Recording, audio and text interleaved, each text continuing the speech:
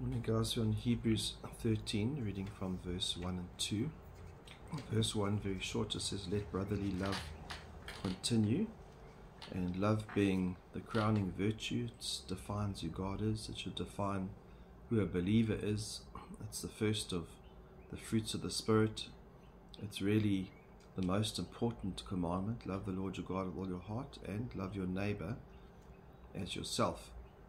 And so love fulfills the law, and in every aspect it should define who a believer is. And so as we go through this chapter, we're just looking at different aspects, and the first one that comes up is hospitality. And it says in verse 2, "Do not neglect to show hospitality to strangers, for thereby some have entertained angels unawares." So just to really know that angels are really, they look like humans. It's very difficult to tell, and we could bump into them at any time, and they may arrive at your door at any time. And so knowing that they are God's servants, then we don't want to turn them away. But just to look at that aspect of love, which is in John 13 verse 35, "By this all people will know that you are my disciples, if you have love for one another." So there's also an aspect that as we open our home, as we open our hearts to one another, people will see that we have that love of Christ, and specifically obviously for fellow believers. So it is a sacrifice. It is difficult, especially when you understand what the Greek of hospitality is. In the Greek, it's really entertaining strangers.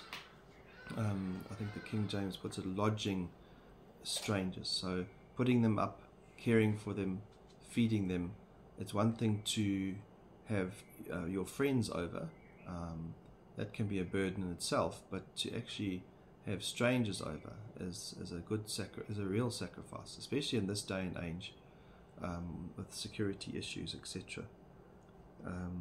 1 Peter 4 verse 8 says, "Above all, keep your love for one another fervent, because love covers a multitude of sins.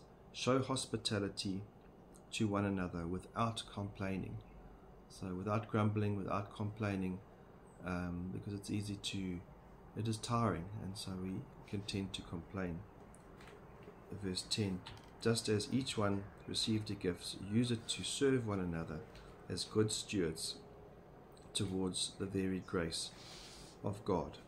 And so to look at how that hospitality works out, and there's so many different verses, but I just thought of Abraham and Lot, and in the context of specifically entertaining angels, they are examples for us. And Abraham in Genesis 18 verses 4 and 5, he said, and I'm not sure for both him and Lot whether they actually knew who they were entertaining, but look at their hearts. "Let a little water be brought, and wash your feet, and rest yourselves under the tree, while I bring a morsel of bread, that you may refresh yourselves, and after that you may pass on, since you have come to your servant."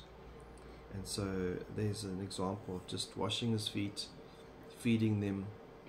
Lot says, "The two angels came to Sodom in the evening, while Lot was sitting in the city gateway. When Lot saw them, he got up to meet them, and he bowed down with his face to his ground.